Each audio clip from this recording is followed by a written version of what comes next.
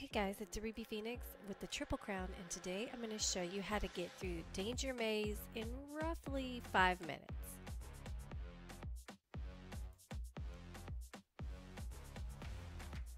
Alright, so you are going to need 500 danger coins to do this, so heads up. And we're going to do this on hard. It's probably a little bit easier on easy, but we're going to do it on hard because why not? Alright, so we are going to pick up a few things around the map as we go because I do want some points built up because I'm taking a boat. I ain't jumping across them rocks. I hate them rocks at the end. If you know what I'm talking about, you probably hate them too. Get this heart. It's worth 25 points. We're going to sell it. Watch out for the spinning thing of death.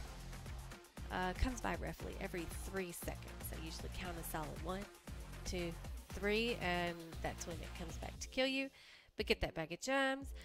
And I'm gonna get, like I said, I'm gonna get a few things around the map, not too much. We're pretty much gonna blow through this thing.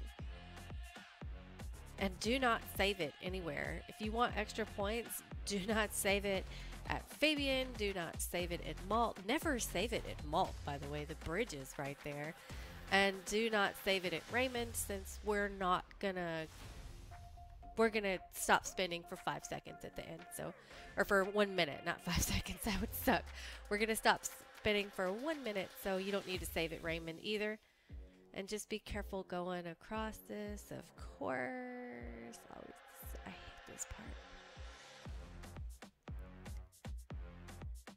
But you'll see. The time on my phone when I recorded this said that it took me 5 minutes and 33 seconds. So it was probably would be even faster if I hadn't stopped and got the bag of gems. And the boat does slow you down a little bit. It is a lot faster just to jump across the rocks, but I'm not trying to break any records. I'm just trying to get a lot of danger coins really quickly because I want this week's featured horse in the champion's chest. I really do. I'm almost level 8. I'm hoping to at least get to level 8 this week. Do not jump over these walls. Like I said, do not save it at Malt. Just get your points, activate the bridge, and I'm going to show you how to stop these blocks and how to free Atticus really quickly. So we're going to jump onto this lower fence, and you can reach the upper part of the fence, and then you can just drop down. There you go. You hit the switch. I land on the switch. I've done this several times now, but if you fall off the switch, you can just jump back on it. It's no big deal. Free Atticus.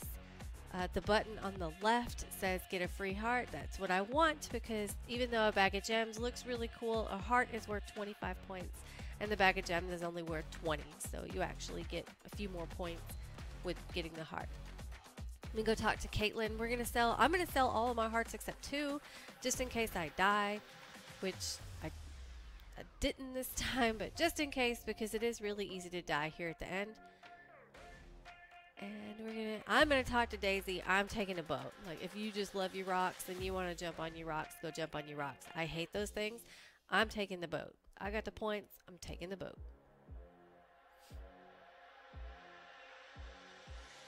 So even with my intro, it's only been about 3.5 minutes, and we're pretty much here at the end. So you can, like I said, you can get through this fairly quickly. I think this is one of the fastest ways to get coins in any of the games. Alright, hit the middle switch and the last one, and that'll straighten out the bridge, or don't do either of those things and just jump across. And once again, we're gonna get points here at Raymond. Don't worry about saving it because at this point I've only got 2 hearts, so if I die it's not too bad to get back here. And if I make it, then I'd rather have my points. Try to stay to the left here at the end, and now we're going to activate stop spinning for 1 minute. So you'll have roughly 1 minute to get across here as fast as you can and go. So if you do this on easy, those spinning blades of death above your head are not there, so this is actually really quite simple, but I think you only get 1,000, maybe even less than that for doing it on easy. I'm not too sure. I haven't done it on easy in forever. Be careful on this platform because you can jump right into the stabby things and you don't want to get stabbed, do you? That doesn't sound like a whole lot of fun. Jump on this platform, stay to the left because you can still die here. You can literally still die here. It's actually really easy to die here if you're not paying attention. If you stop to take a selfie like I did and you get stabbed, you can get stabbed really easily in this game. And when you get off the platform, I just go stand by the tree, because if you're still standing on that platform and you get close to Goodwin and he starts talking to you, you cannot back out of that conversation, and that platform will suck your little ass right into death. So go stand by the tree.